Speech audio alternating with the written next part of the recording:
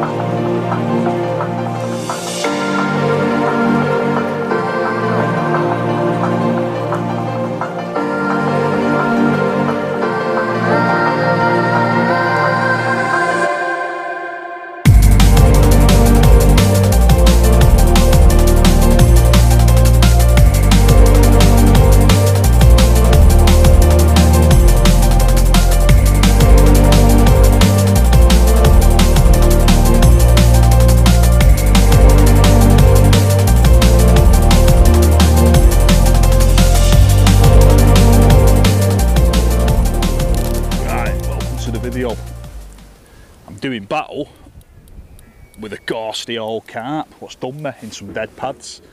I put a solid bag to a showing fish before, blanking my scrotum off.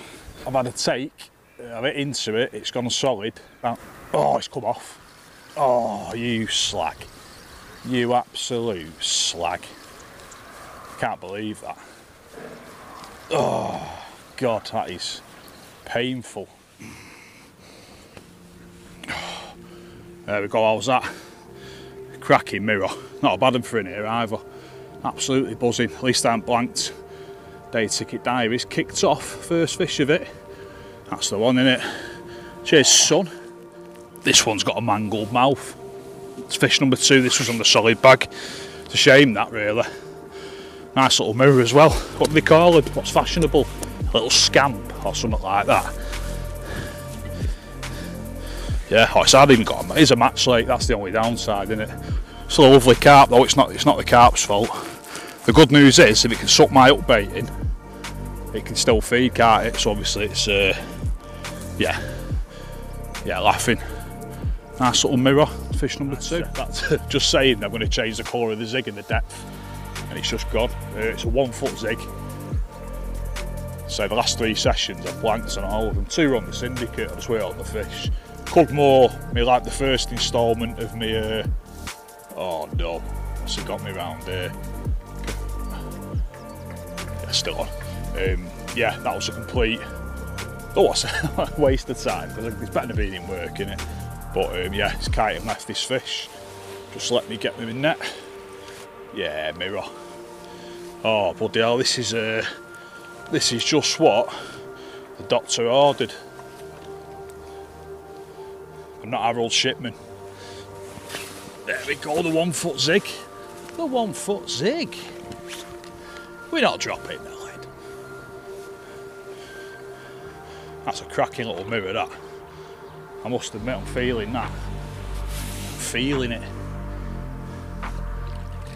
Feeling it like Kurt feels the Saturday lad at the shop he works in. Ooh.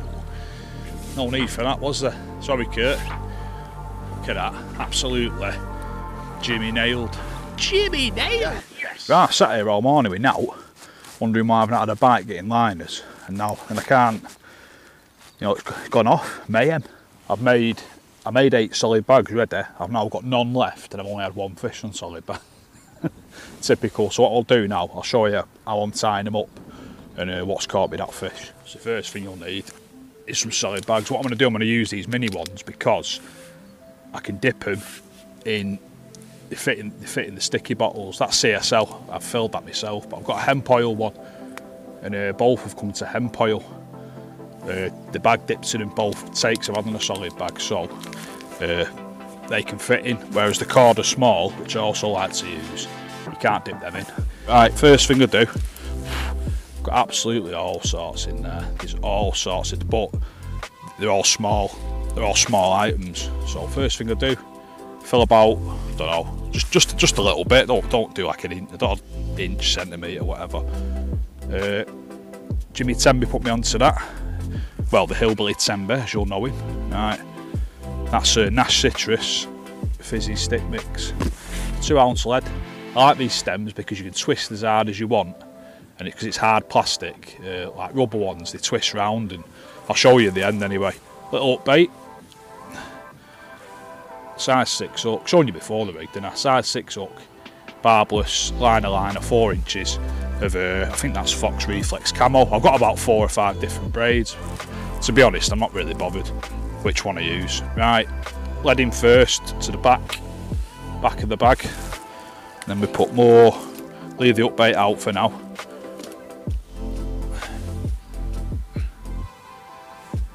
And then I put the upbait in. I'll do it.